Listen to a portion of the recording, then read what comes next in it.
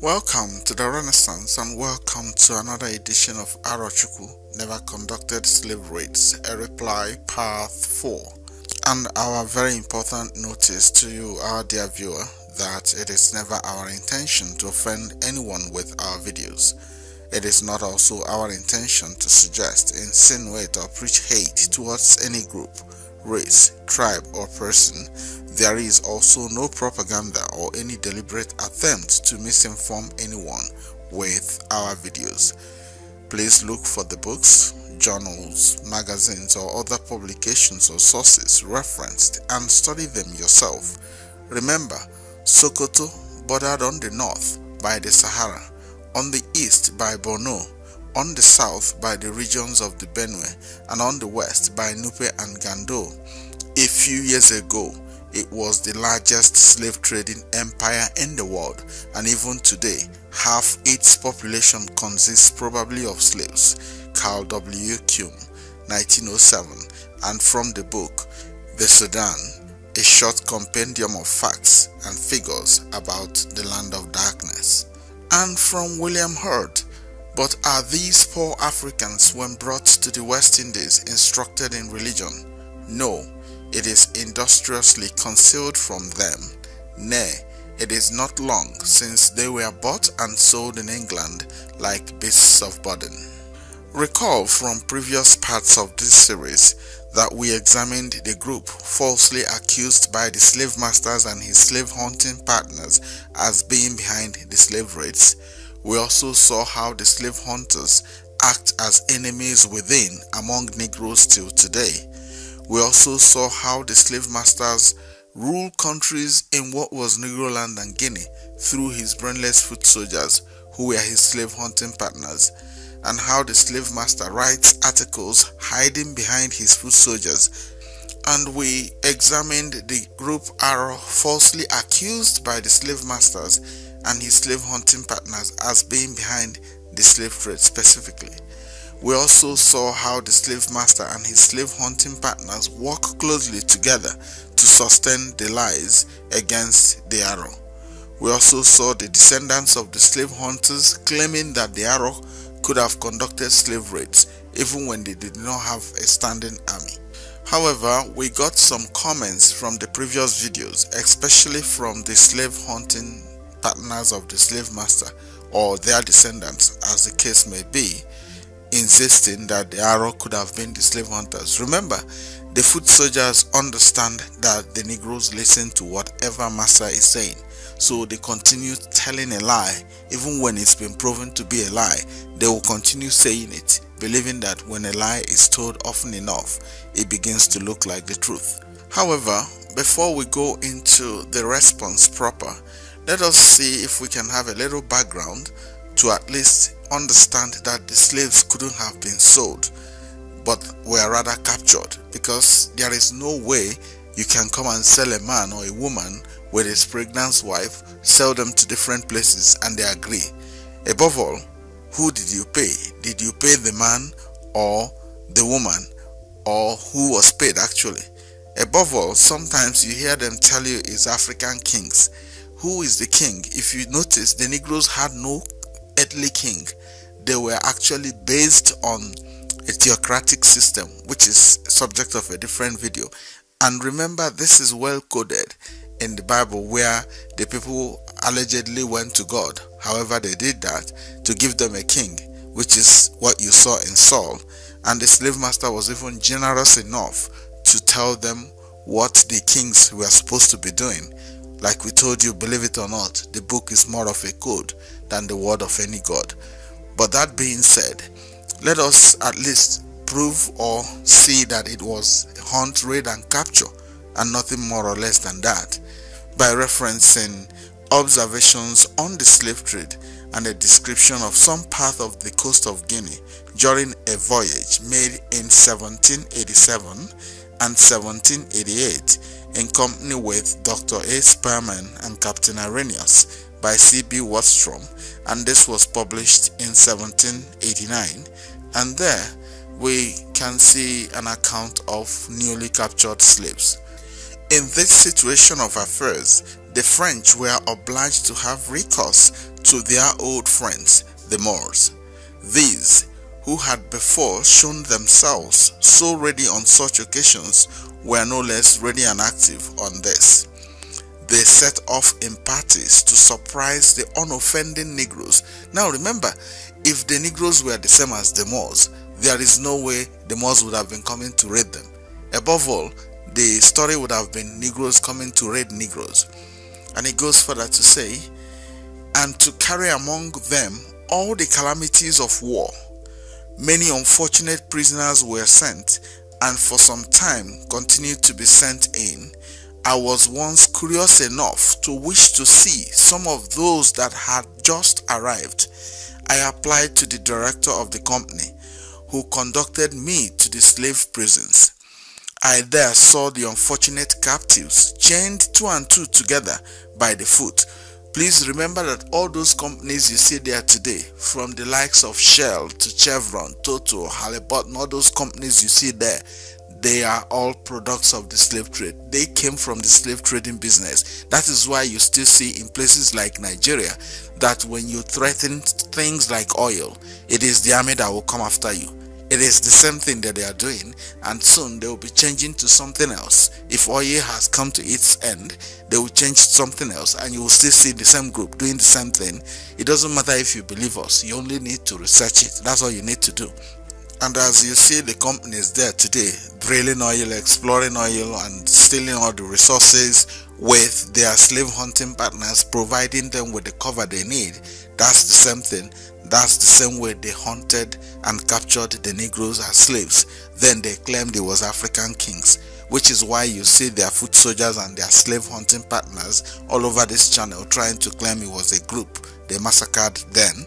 So reading this account, this was somebody who out of curiosity wanted to see what the slaves look like when they are newly captured. Remember, at that time, the slave master claimed that the Negroes were not human. You need to bear this important point in mind. You should be able to ask yourself, for example, let's say in a country like Nigeria, where a soldier may be hungry, his children out of school, the barracks are dilapidated, and then you come out to say, let him be paid more, and they will command him to come and kill you, and they will obey, because they have been conditioned with that level of madness, same way they were conditioned as slave hunters during the slave trade. But then we see in this account going forward, it says, the mangled bodies of several of them whose wounds were still bleeding exhibited a most shocking spectacle, and their situation may be much easier conceived than described. Now you are telling us that a king sold somebody, sold his pregnant wife, sold his children, and sold everyone else. Why not just ask yourself, how could they have done that? Do they just send for the man and his wife and they come and they say, from today, follow these Europeans or Arabs, you are now their slave? They tell you that they were having some organized bands of thugs that were capturing and raiding them, which still doesn't make sense, because the economy of the area at that time was more of trade by barter. So what were the soldiers paid with? If they told you that they gave them drinks and they agreed, that is not correct, because the accounts are showing something totally different. So here, at least we see what it looked like. And this author, writing in 1789, is telling us that the condition was much easier conceived than described, and that the director of the company, however, used his best endeavors to console them. And so soon we shall be challenging these descendants of the slave hunters to give us an account of where the slaves were sold, and let us see how many of such accounts they will get.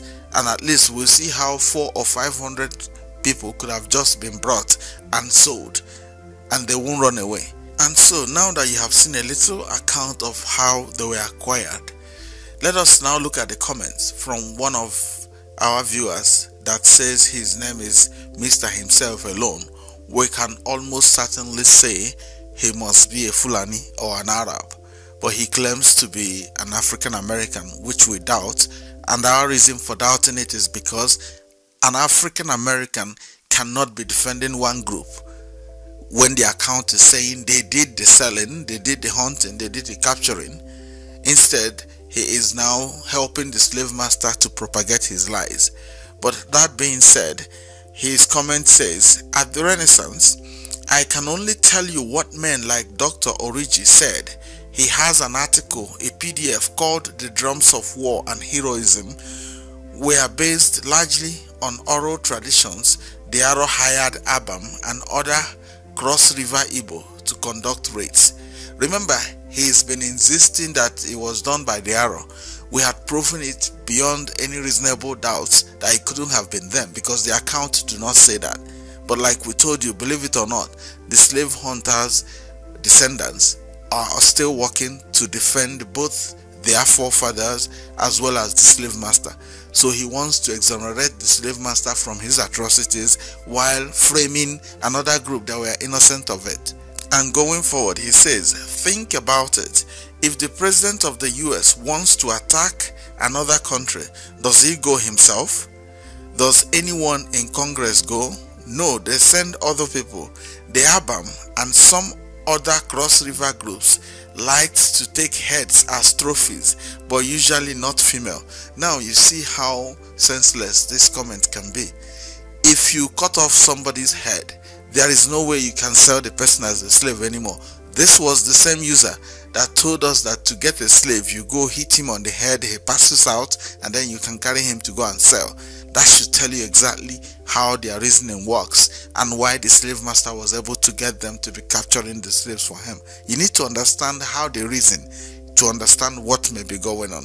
And he goes further to say that meant a greater chance of being spared, being killed, but still being sold. The Fulani live as far west as Senegal. They only got to Hausa country recently. They did not establish the Sokoto Caliphate until the 1800s, and there are reports of Igbo slaves going back to 1627. Even if the Fulani captured some Igbo, I am not saying they did not. To say that they captured them before they found Sokoto or founded Sokoto does not make sense. This comment alone should tell you exactly who they are and how they reason. He believes that because Sokoto was established in 1804, the Fulani just got there and then established Sokoto, forgetting that the slave master, in an attempt to help the Fulani stop their slave hunting and slave raiding, that was how they established Sokoto. So we shall use this his comment to show you exactly how the slave hunters' descendants reason and how they defend Massa, so you can understand why the slave master is still able to use them till tomorrow morning against the Negroes. Please bear in mind that the Negroes couldn't have raided themselves. They didn't have a standing army, so there was no way they could have done it. And that's why the slave master is lying about it, telling you it was a sale. Somebody sold another. We ask you, if you're listening to this, can you tell us how someone else could have sold you? If you doubt what we're saying, just try to picture you, your family, your wife and your kids, how you could have been sold. Do they come and capture you? Assuming we agree they come to capture you. Then you keep walking until you either escape or they get you killed. So how many other people in the village could they have captured at the same time? Do they just capture one person and they keep going and everyone will be looking at them and clapping at them, or everybody will run away? If everyone runs away, that means there must be something they come with that makes people run away. We shall look at it in a different video, but our interest is for you to see their views, their arguments in defense of Massa. And then he goes further to say, at the Renaissance, dates are key. Sokoto was established in 1804. Who was enslaving Igbo like Equiano, who was taken in the 1700s. You see how their alibi works. If you remember very well, their previous alibi was that the Fulanis were also sold. So because they were also sold, then they couldn't have been the ones behind it. But when they were asked to tell us who sold the Fulanis, they couldn't answer. Like we told you, if you want to understand what we're talking about, these are people that cannot pass any exam.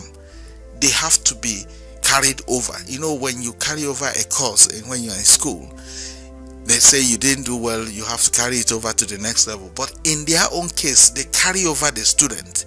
They don't carry over courses. They carry over the student and they keep on going until they graduate.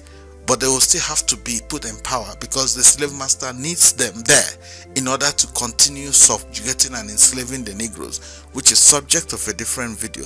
But let's just move forward.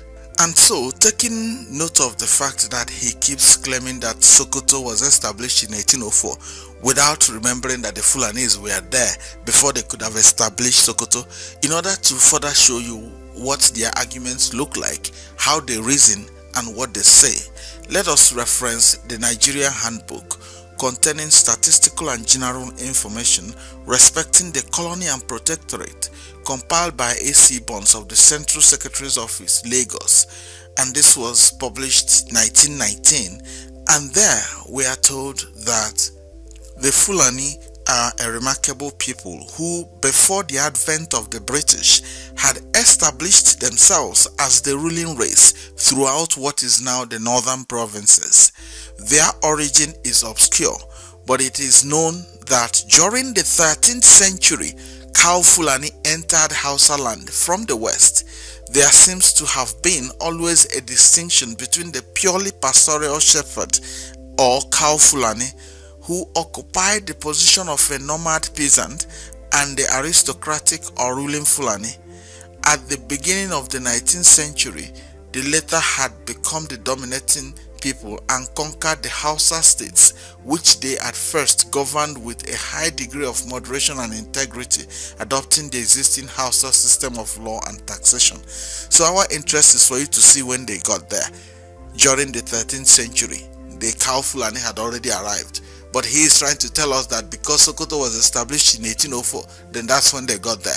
Our interest is to show you how they reason, at least, so that when you read their comments, you don't believe them. You should understand that they only argue from a point of how can we lie in order to defend our forefathers and Massa. That's all they are doing. And also, going forward, you may remember that they claim that the Aro sold millions of Igbos. Remember, that's a very big lie.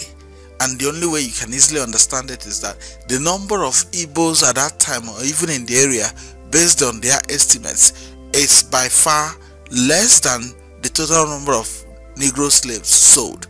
And remember, Igbos also meant all the slaves exported from the Bight of Benin and Biafra. So there is no way you can use what the slave master now claims to be Igbo, like southeastern Nigeria, to claim that that is Igbo.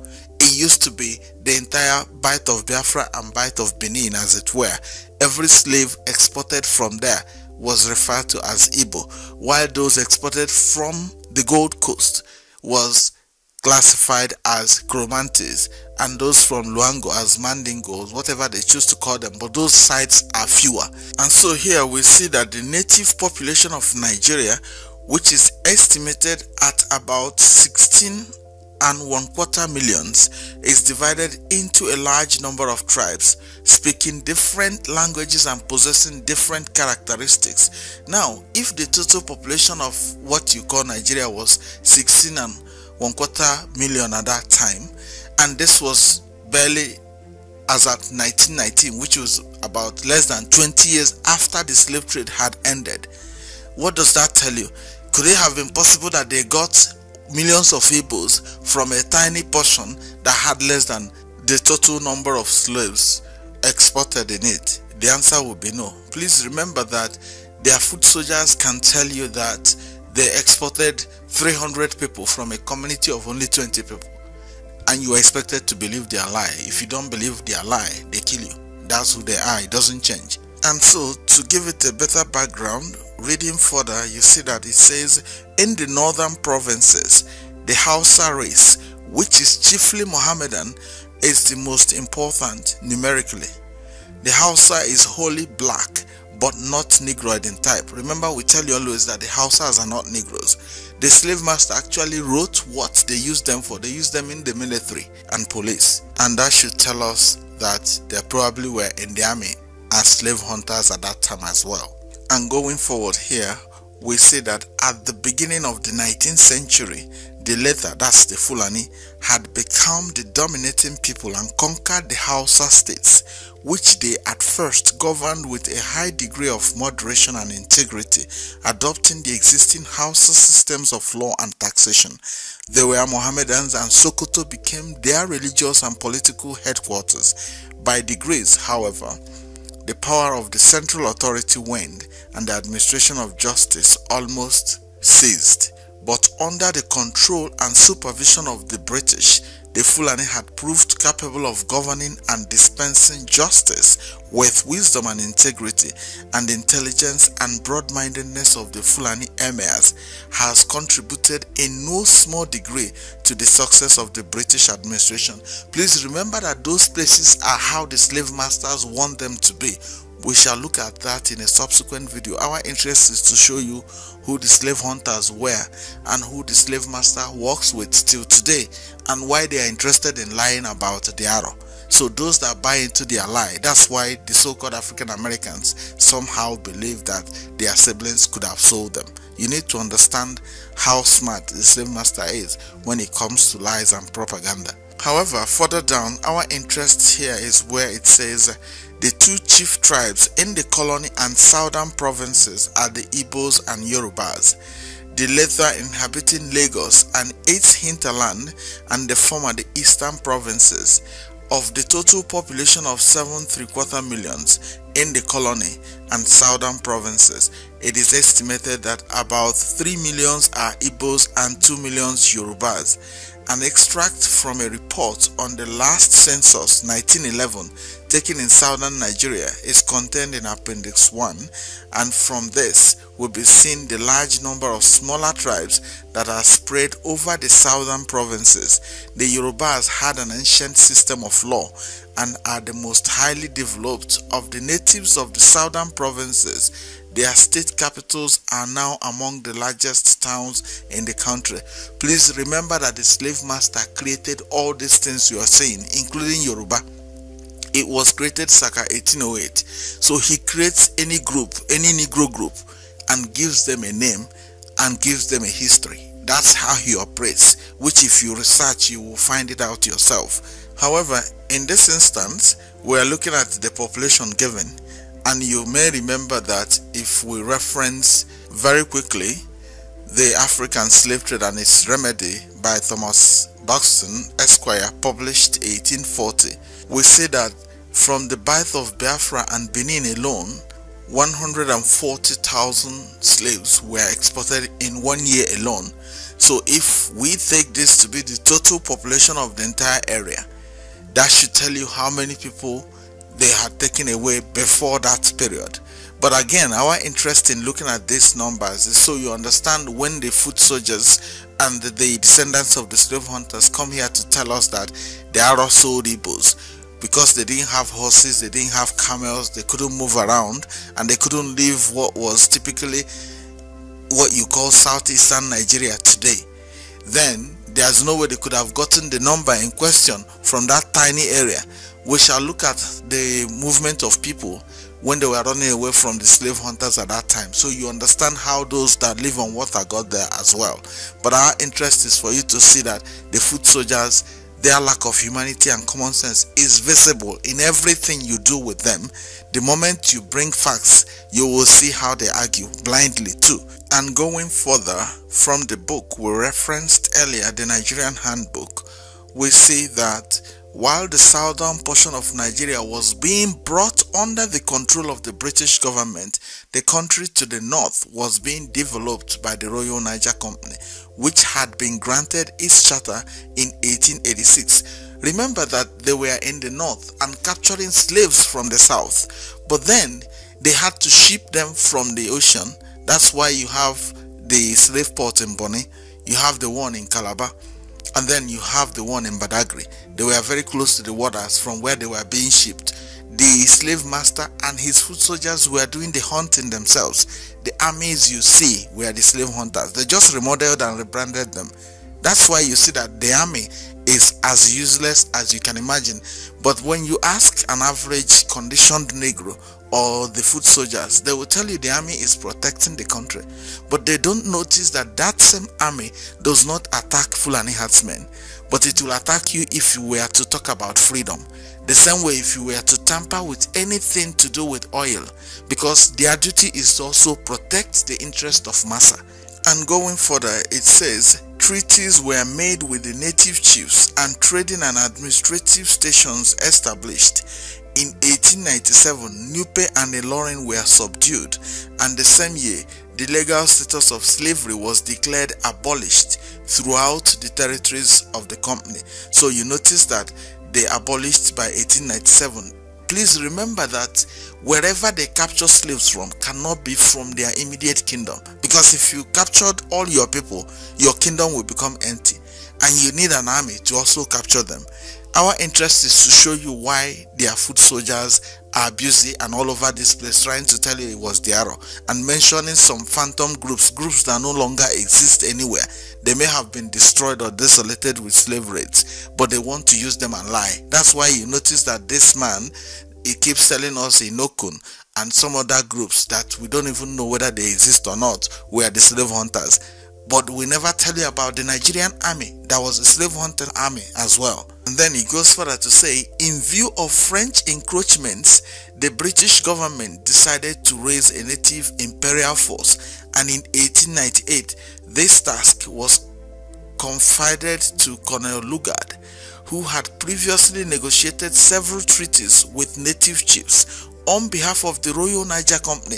Now, if they had nothing to do with army in the capture of slaves, why did they need troops? You see that they were French troops. Forget whatever you think, the United States is still a plantation. You may not understand it unless you go and read these histories very, very well and understand what could have transpired. But if you still believe that it was possible for a man to have been sold just like that with his pregnant wife and his entire family, then you have no need to watch these videos. And he goes further to say, a conflict between the British and French troops seemed imminent, but an arrangement was at last come to and the boundary settled.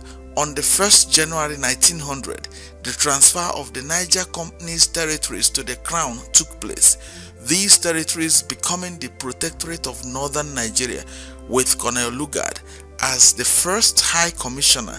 The emirates of Kontagora, Yola, Bauchi, Bonu, Kano and Sokoto.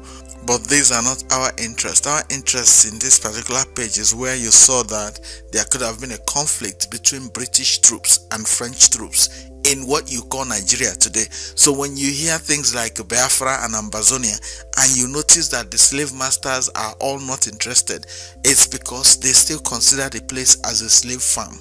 Everyone there is considered a slave, and they do it through their brainless foot soldiers. Like we tell you, believe it or not, they are foot soldiers. They lack humanity, they lack common sense, and the slave master knows this perfectly. That's why you see this guy that claims to be African American, but he's defending one group against the other, even without being told.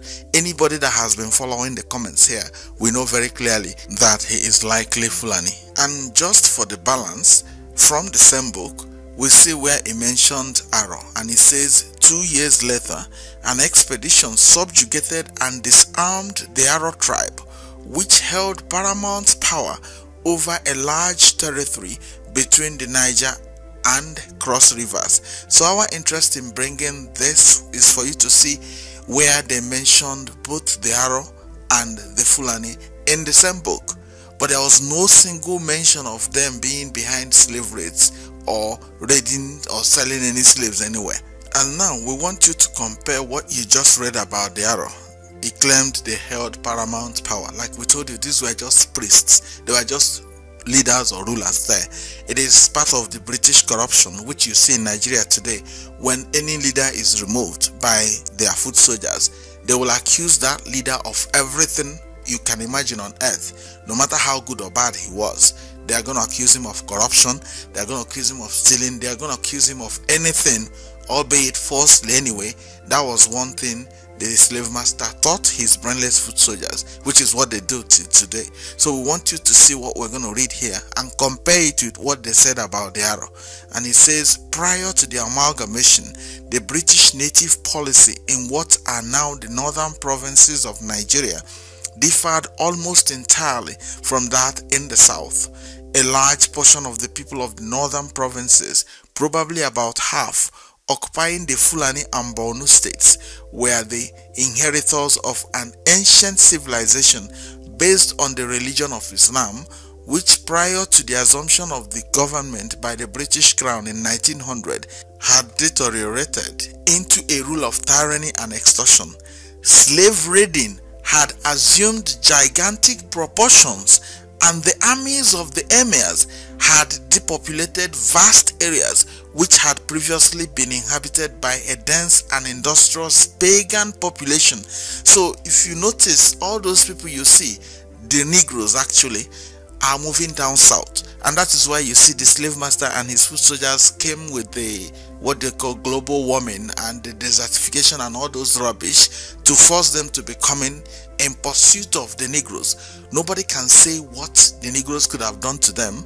It might be part of eugenics, but our interest is to show you why you see their foot soldiers all over this place, why YouTube will be against us, while their media will also be against Biafra and Ambazonia. So you understand that it is a sophisticated conspiracy between the slave master and his slave hunting partners. It doesn't change. You just need to read the historical records and you see it very clear. And so permit us to ask these our viewers, including the one that made the comment, if all the emirs were Fulani and they had armies with which they raided for slaves, can you then tell us where the armies of the Aro went to? Because they couldn't have been getting their own slaves without an army. Today we see the Nigerian army, which were the remnants of the slave hunting militia of the Fulani emirs of the north, with which they raided and exported slaves from what you call the south.